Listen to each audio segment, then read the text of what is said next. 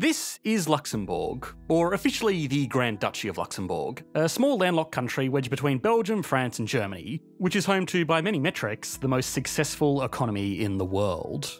The economy of Luxembourg is actually somewhat of a personal nuisance to me, if I'm being perfectly honest. Countless times on this channel, I try to talk about just how impressive certain national economies are by saying that they are the world leader in particular economic metrics like GDP per capita, or average national wealth, or human development.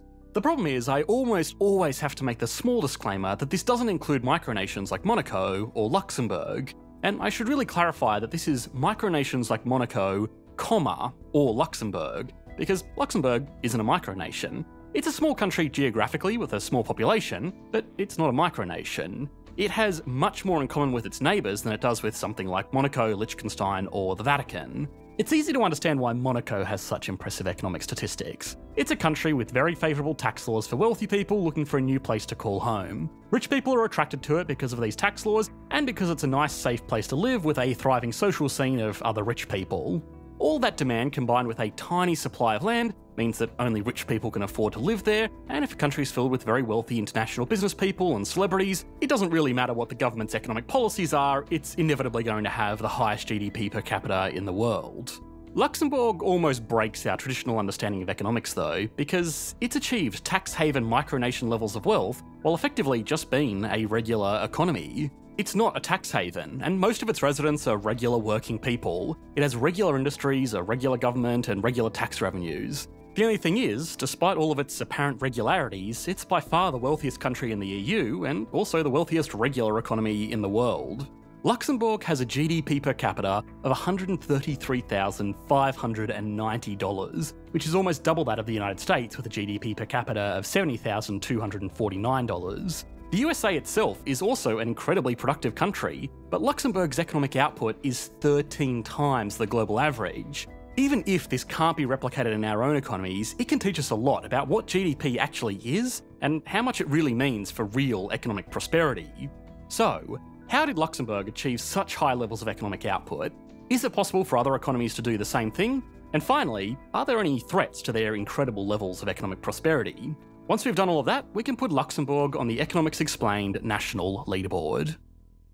This episode of Economics Explained was brought to you by ShipStation. ShipStation is an essential tool for anybody that wants to run their business that ships products to customers. ShipStation has a dashboard that organises everything a business could ever want for its shipping. It integrates orders from Amazon, eBay, Etsy, Shopify, and more into one place so that you can manage every order from one simple-to-use dashboard. The dashboard also allows you to automate routine shipping tasks, print shipping labels, easily compare rates and delivery times to optimise every shipment, and automate delivery notifications to keep your customers in the loop.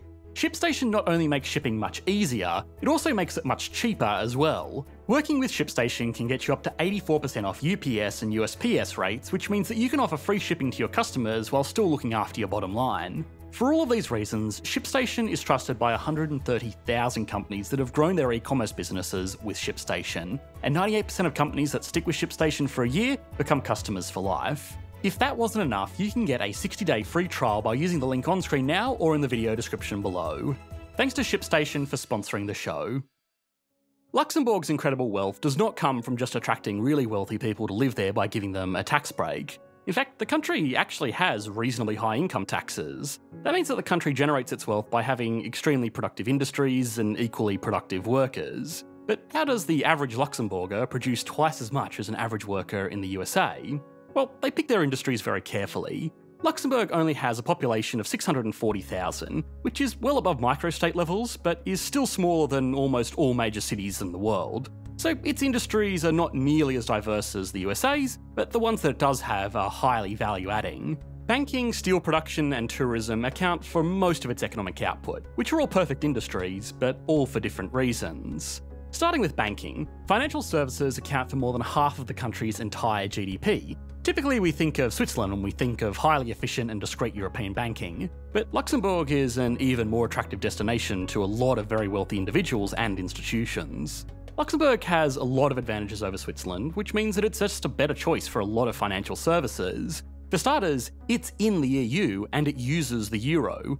If you're a wealthy European or running a European business, it makes sense to have your banking done in your own currency, as opposed to a foreign currency like the Swiss franc, even if it is very stable and secure. Being part of the EU also gives it tax and legal advantages that are not available to Swiss banks, or are certainly not as easy to get around. Now, in the past, these financial services have been the cause of concern for a lot of their neighbours because Luxembourg developed the same reputation that Switzerland had, which was that it's a place that you go to do banking if you have something to hide, which, given their equally strict banking privacy laws, was not an unfair assumption. This reputation in the past put them on the G20's grey list of countries with questionable banking arrangements. Being on this list opened them up to scrutiny that could eventually lead them to being cut off from global payment networks like SWIFT, or having other restrictions placed on their most important industry. The country very quickly amended a few key tax laws and was removed from the grey list just a few months later. Obviously, they didn't want to stay on this list because even if they were benefiting from hiding money or facilitating tax avoidance, it wouldn't be worth it compared to how much they were making from just providing good banking services to good customers. The country is home to the third most competitive financial centre in Europe, behind only London and Zurich. Given the country's small population, most of their banking is focused on international clients, and because that's their focus, they become really good at it. Managing finances across multiple legal jurisdictions, language barriers and business cultures is difficult, and it's a highly priced service that a lot of companies are willing to pay a lot of money for. Most multinationals operating in Europe will work with Luxembourgish banks, accountants and lawyers because they are well respected, very efficient, and act as a one-stop shop for everything those companies might need to do business across the continent. The official language of Luxembourg is Luxembourgish, but since it's such a small country with such strong connections to its neighbours, English, German, French, Dutch and even Spanish and Italian are very common languages and are spoken widely by professionals providing international services in the country. Just having a centre that can communicate with all the other major economies in Europe in their own language is worth paying to have financial services centred in Luxembourg. It's actually such a widely recognised intermediary that the European Union itself headquartered the European Investment Bank in Luxembourg City. The European Investment Bank is not the same as the European Central Bank, which is the Reserve Bank of the EU.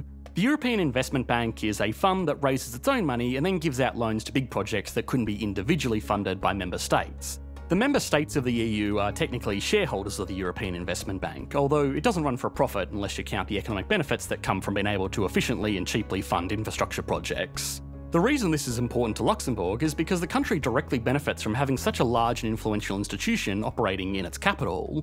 The average salary in the banking industry is very high, with varying estimates of around €100,000 per year, with a lot of senior bankers earning a lot more than that.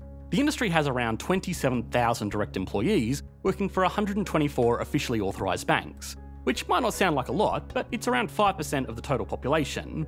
Banking also requires a lot of supporting industries like accounting, legal and IT support, which are also very skilled and value-adding industries in their own right. The economy also benefits from being able to manage so much wealth from across the world. Because it's such a popular banking destination, the total assets the banking industry controls is equal to 12 times the country's GDP.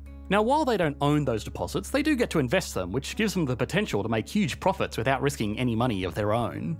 Luxembourg also has a surprisingly large steel industry. The country has a centuries-long history of producing some of the world's best steel components.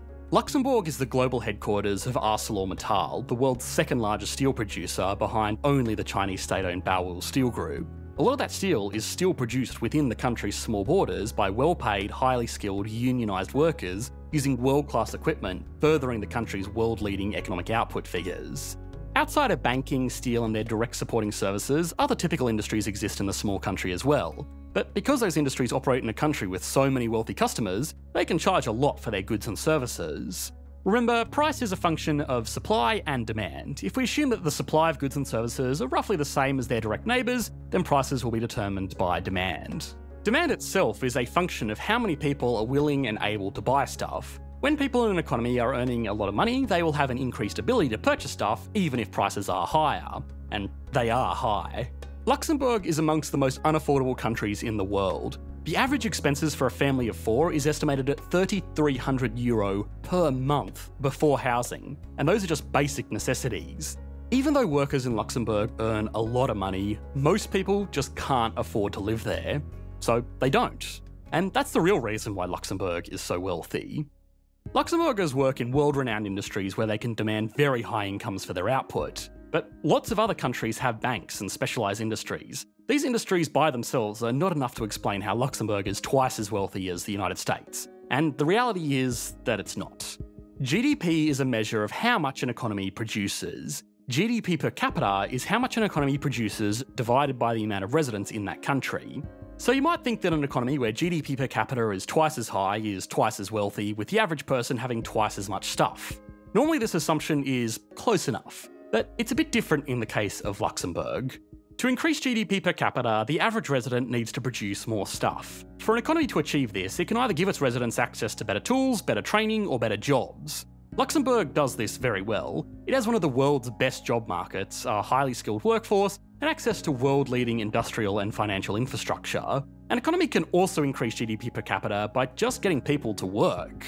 Labour force participation is very important because if a lot of people are choosing not to work, then they will bring down the average output of the average resident. Luxembourg has a very high labour force participation rate. It has a small population and huge industries, so it needs all the workers it can get. But those industries are so large that it actually brings in a lot of workers from abroad.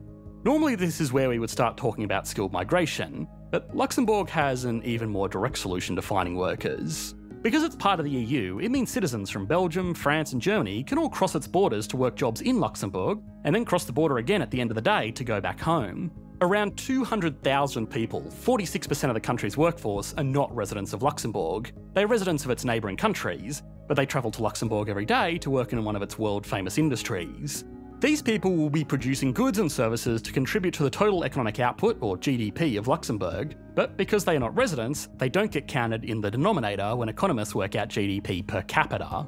If these people were included, then Luxembourg would have a GDP per capita of around $100,000, which would still be world-leading, but would be more in line with other concentrated financial centres like Switzerland and Ireland.